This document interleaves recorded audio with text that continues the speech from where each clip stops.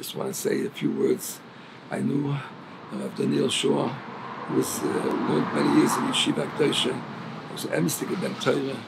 He used to come back every Shavuos, and the younger light remember him, how he was a orangutan learning, and he really, the Biruchim in the Hishmusen says that Ben Torah always has to be in yeshiva, even if he's not in the Kaisler Beis Medrash. He feels he's always never left the Kaisler Beis Medrash, and that's what I felt on Rabbi Daniel, that he never left Beis Medrash Gevoya. He was a yeshiva man durch and durch, and Baruch Hashem, he was zeicher to learn Torah his whole life, to be a orangutan, and to be maimed with a gewaltige mishpacha, together with Choshev Rebbetzin. And today, Rahman al-San, was taken away from us so tragically in this Kufa, the Korban of Klal Yisrael, and we ask everybody to be mishtatif, b'chol libam, b'chol nafsham, b'chol oidam, to help the mishpacha. It's a gewaldige mitzvah. We're holding now the Beit HaMitzorim, and it says that the chum of the Beis HaMikdash, we all want the Beis HaMikdash to be built up and Mashiach to come.